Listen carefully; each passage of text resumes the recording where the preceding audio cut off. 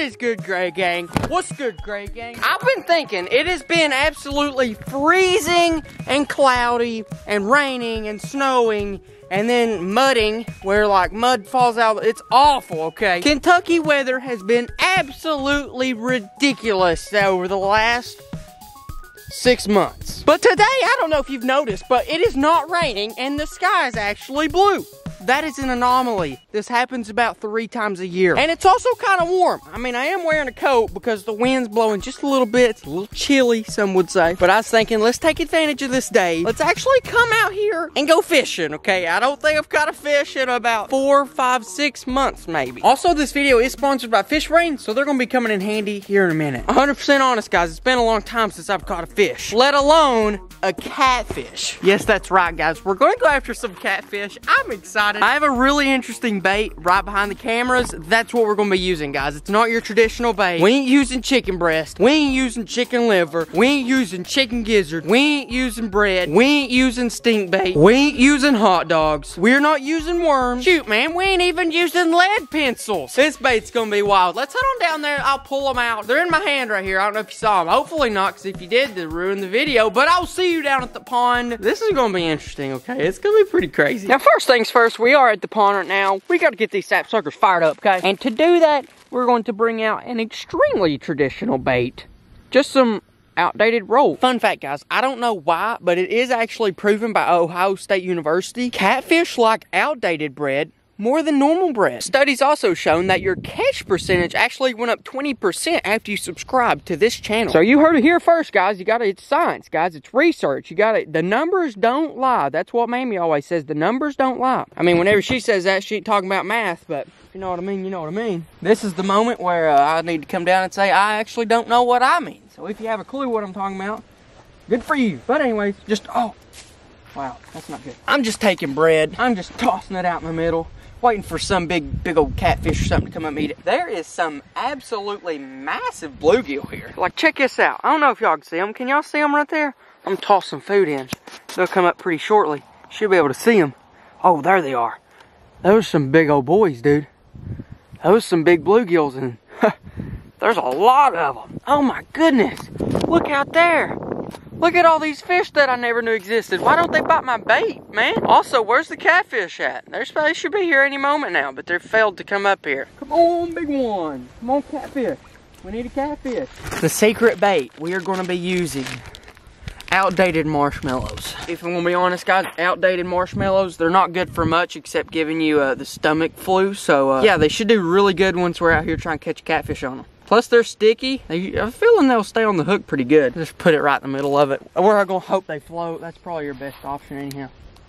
Toss it right out there, and we'll really just let it sit there for a little while till a big catfish comes up and swarps on it. The next day. Okay, it is actually the next day, and I just tell you guys, we didn't do any good. Like, we didn't even catch a single fish. But today is a different day. It's actually about to rain pretty soon, I think, but well, we got a little bit of time we can try. So we all saw the marshmallows really didn't work at all. So then I started thinking, what else could I use? Oh, almost died. What could I use that is equally as weird? And so as y'all know, I have goats. There's one right there, I think. And with these goats, I have to feed them daily. And then I just thought about it. Why don't I go fishing with the grain I feed them, the hay I feed them, and all the vines that they eat, all combined into one? Now, if you're picking up what I'm putting down, good for you. Now, if there's one thing for sure, it is that there is absolutely no shortage of fishing bait here. The only question is, how fresh do I want it? Do I want it from like 30 minutes ago? Maybe 2 or 3 days ago? Do I want it very fresh? Yeah, I probably don't want to do that. Oh, well, never mind. I can get it as fresh as I want it. They're coming out right now. This right here, guys, I don't know if y'all think this is weird, but this is literally 3 seconds old. Or maybe even we can get more right there. Looks like Tater's having a good time, too. Anyways, I don't know. This might work. It might not work. We're about to find out, though. I can promise you that. Probably not going to catch a catfish on this, but I think we can do a pretty decent job trying to catch a bluegill. I don't know, guys. Is this crossing the boundary of what I shouldn't do? I don't think so. I mean, if it works, it works. Only question is how do I get it and how do I transport it? Right here. Seems pretty warm. That may be the stuff we're wanting right there. It's basically the same thing as deer, just if you're wondering.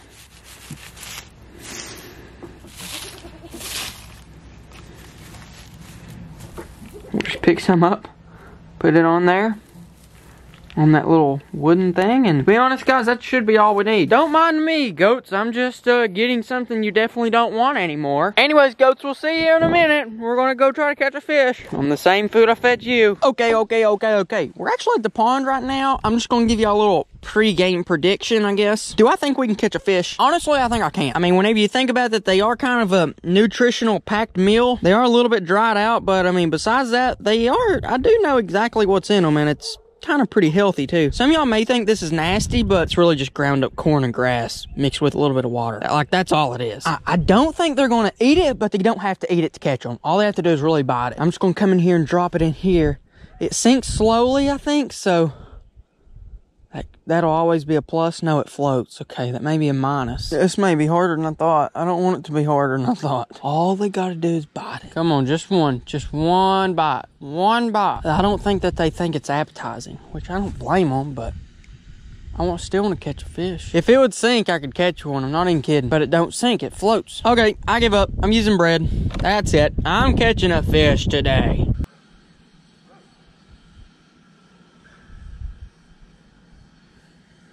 Got him. Yes! I caught a fish on bread. It's so amazing. How unique. What an incredible species. Never thought I'd caught one on bread in a million years. What a day. Guys, I tell you what. The fish have been giving me a really hard time lately. I don't know if you noticed that. So, Kendall, dude, what's your excuse for the fish not biting? Well, I'd be lying to you if I didn't tell you it's the moon phases. And because of that, we're going to go ahead and put up the rod. We're going to head on up to the goats for a minute, because with the goats, I've actually got something. Oh, how do I say this? We're getting a new family member.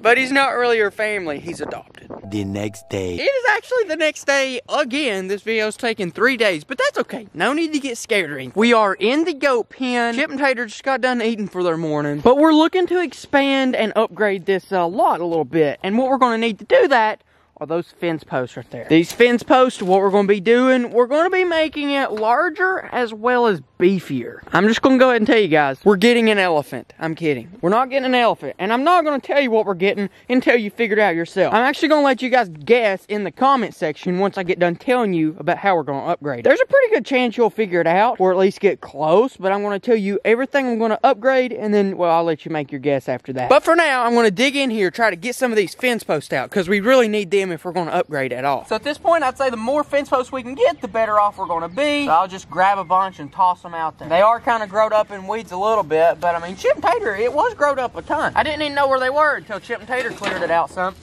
Oh, here's two. Ah, there we go. Here's another one. We're gonna be needing as many as we can.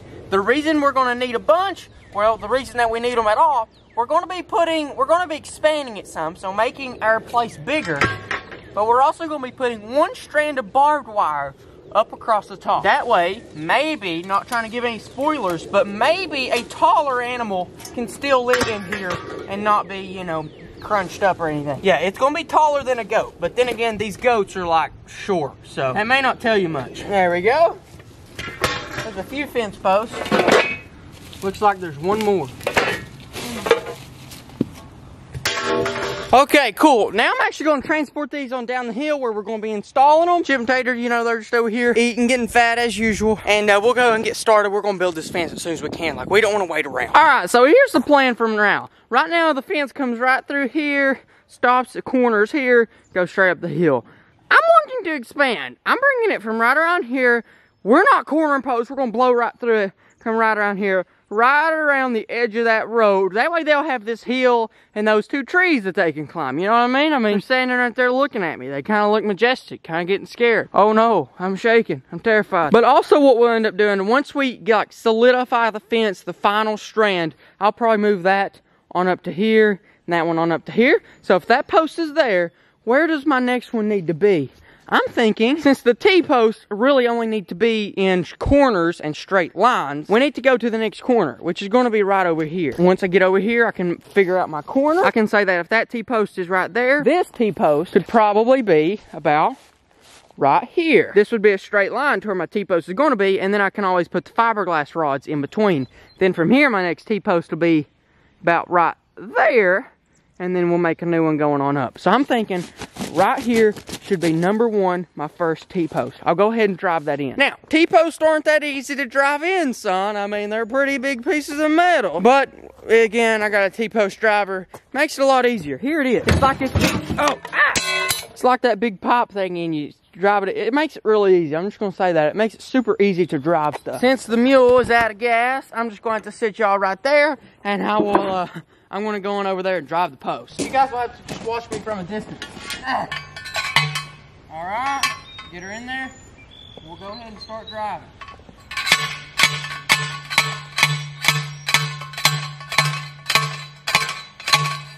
That right there, that's a pretty sturdy post, guys. That's about all we're gonna need for that. One thing I didn't do whenever I was building the first fence right there is I didn't have strong corner posts. When you're building any fence, especially an electric fence, you want your corner post, which you're gonna be holding up the most weight, to be the strongest. With that electric fence, I didn't really do that, and then I had to go over it completely again and replace the corner post with actual T-posts. That's just a little thing that I've learned being a farmer for every bit of a week and a half. Yep, basically a professional, but well, it's whatever you want to call it. Now I'm actually gonna move right on up to there and do the same exact thing.